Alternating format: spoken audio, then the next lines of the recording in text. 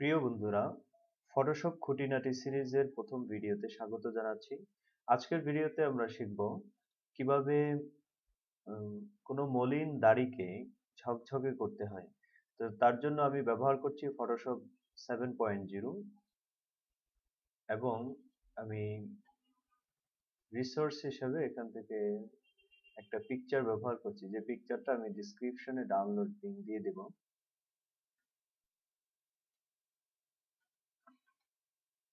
আপনার ইচ্ছা করলে সেখান থেকে ডাউনলোড করে নিতে পারেন, অথবা আপনাদের মতো করে নিজেরাই একটা পিকচার চয়েস করে নিতে পারেন। আমি এখান থেকে আহ, এই পিকচারটাই নিচ্ছি, ওপেন করলাম। তো এখানে আমরা দেখছি যে দাড়ি এবং এখানে যে শার্ট আছে এটা মূলত হোয়াইট। তো সেটাকে কিভাবে আরেকটু সুন্দর করা যায় আমরা সেটাই এই পর্বে করব। আজকে আমি স্পুন টুল ব্যবহার করছি, প্লাস হিস্টরি ব্রাশ টুল ব্যবহার করব। তো এই টুলের মধ্যে মনে রাখতে হবে যে এখানে মোডটা ডিস্যাচুরেট থাকবে এবং ফলো যতটুকু প্রয়োজন হয় ততটুকু। তাহলে আমি এর আরেকটা কাজ করে নিই। আচ্ছা, আমার লেয়ারটাকে ডুপ্লিকেট করে নিই। এবার আমি ব্রাশ দিয়ে যে অংশগুলোতে হোয়াইট করতে চাই, ঝকঝকে করতে চাই, সেই অংশগুলো বিশেষ করে দাড়ি আমরা পেইন্ট করে নিই এভাবে। যদি ভুল হয়ে যায়, যেমন ধরেন বাইরে চলে গেল, বাইরেও কিছু অংশ সাদা হয়ে গেল, তো সেই ক্ষেত্রে আমরা হিস্টরি ব্রাশ টুলের সাহায্যে এই সাদা অংশগুলোকে আমরা এখান থেকে আবার রিকভার করতে পারবো।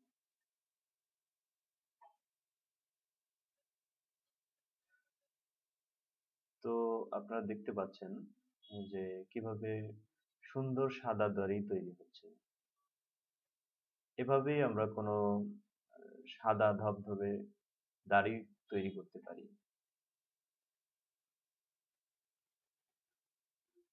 এখানে আমি একটু ছোট করে নিচ্ছি।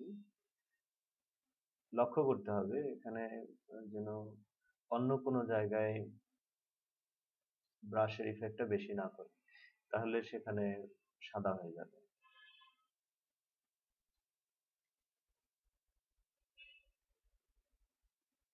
ওকে।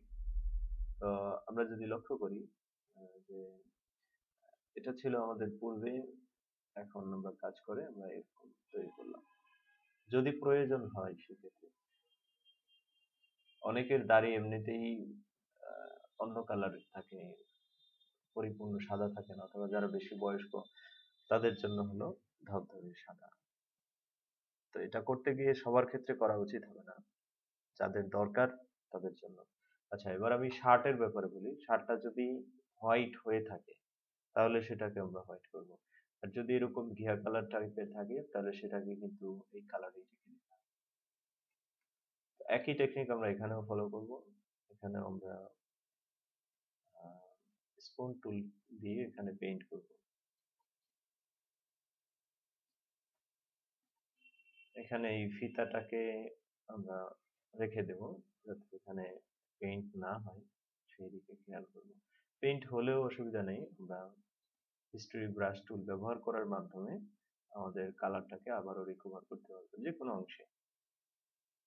যে কোনো জায়গায় আমরা যদি মনে করি যে এই কালারটা এখানে আগের কালারটাই বেটার ছিল, সেই ক্ষেত্রে আমরা হিস্টরি ব্রাশ টুল দিয়ে কালারটাকে রিকভার করতে পারবো।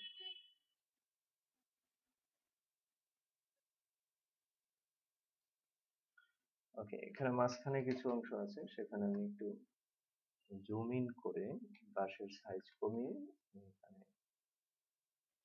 পেইন্ট করছি।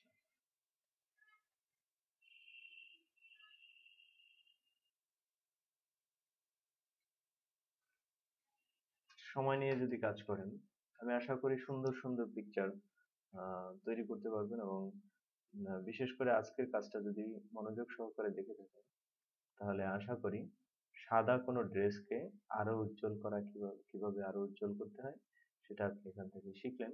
সেগুলো ব্যবহার করে সুন্দর কে আরো সুন্দর করা যাবে আমরা প্র্যাকটিস করব। প্র্যাকটিসের মাধ্যমে আমরা সুন্দর থেকে সুন্দর পিকচার তৈরি করব। ওকে, আমার কাজ শেষ। এখানে যদি আমরা আরেকটু বেশি করে ফেলি, আচ্ছা রিকভার করাটা আমি এখানে দেখাই। যেমন আমার এখানে কালারটা চলে গেল, এটা একটা সবুজ ফিতা ছিল, তো সেটাকে আমরা যদি ফিরিয়ে আনতে চাই তাহলে আমরা এখান থেকে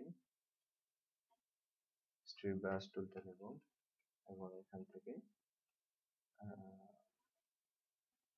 এইভাবে করে পেইন্ট করে নেব।